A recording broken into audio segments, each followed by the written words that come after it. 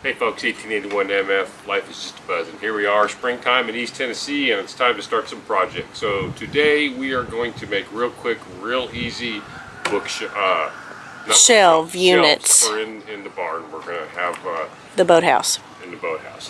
Okay, thank you, Ben. We do know what we're doing. Okay, so we basically are making an 8-foot tall shelf that's going to be 4 feet wide and 2 feet deep, and it's pretty particular for us for where we're going to put it. So in order to do that, I went ahead and I cut 8 46.5 inch 2x4s. 46.5 inches, it's just 1.5 inches short of 48 inches, 4 feet, to compensate for the thickness of the 2x4. So the way I'm putting them together like this, you're going to need 8 46.5 inch 2x4s.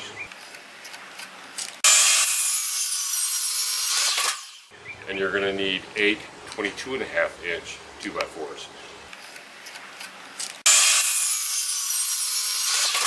And that's what I cut already right here. And then as you can see, we're going to put them together just like this, and we're going to make a square box out of them. And by doing them this size, 46.5 inch and 22.5, and then taper them on like that, that makes it to where we can get 4 tops out of one piece of 4x8 plywood without having a whole lot of waste. So I'm going to go ahead and pre-drill a couple punch holes on each one of these, and then I'm going to run in my 3-inch exterior screws all the way around. I'm going to make 4 of those, and then after that we'll cut the top. Okay, so we've made our frames, 4 frames. They are 2 foot by 4 foot each frames. And then we took our 8-foot pieces of 2x4s and we drew where we were going to put our shelves and pre-drilled them. And there's my shyster, sorry. Pre-drilled the holes, put screws in them. And now this plywood top, I don't know if you can see, we've drew our line. We cut it in quarters. So we'll rip saw this. And then we'll put them together. So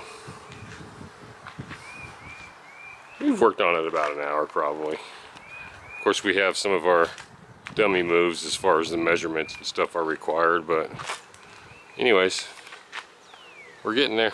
Okay, so we got our plywood cut into our 2x4 sheets, and now the next thing you're going to do is put them on top of your frames.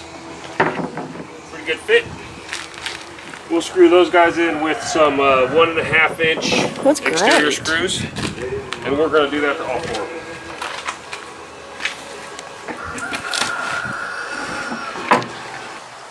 Okay, so now I've laid out each of our square shelves that we made and put covers on, screwed them down, and we took our legs, and we're going to kind of lay them on here, and we're going to go ahead and screw them down on one side, and then we'll roll it over and do the other one. And you know, that's pretty much the shelf, folks.